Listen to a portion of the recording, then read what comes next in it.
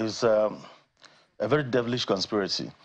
All of a sudden, people are airlines are underpricing.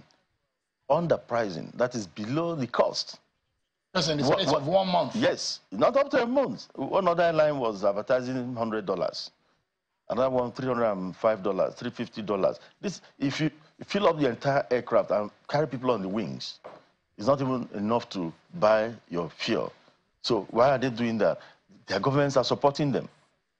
Their governments are supporting them because Nigeria has been a cash cow for everybody. Their governments are supporting them. They come here, they fleece the country, and they even have opportunity to fly just around the country. Yes. The way you will not, as a doing their country. you're not doing that. So their governments are supporting them to do this and take a piece out.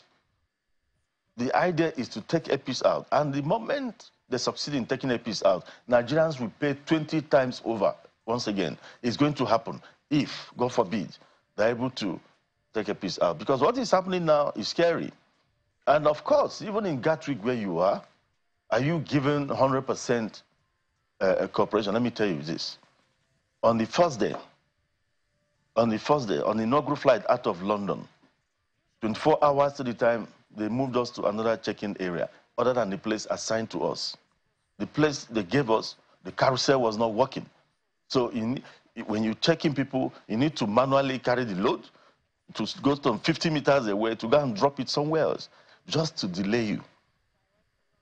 No other airline faced that. Frustrate your operation. Exactly, no other airline faced that. And the fact that they can even use your ground handlers. They didn't even allow you they didn't permit you to land in Heathrow, to operate in Heathrow. Of course, that one is, they will tell you no slot. Even Gatwick, when we got to Gatwick, we now said, okay, let us take Gatwick.